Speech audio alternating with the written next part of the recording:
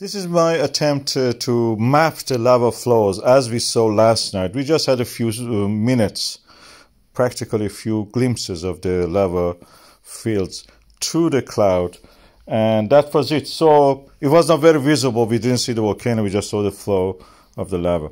And that's what I see, the flow of the lava. This is around the VIP and Saddle Hill. And I tried to outline. The yellow ones show the lava, and this green part is the hills, solid hills that lava is going around it.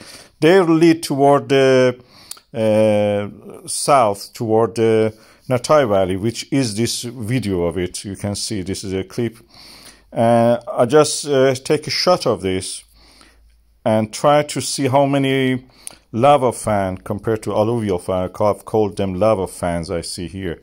These are each burst of the lava coming and spreading with a different viscosity or different speed and cooling degrees.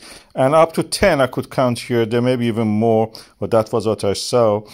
And now I implement them on a map of the actual volcanic area.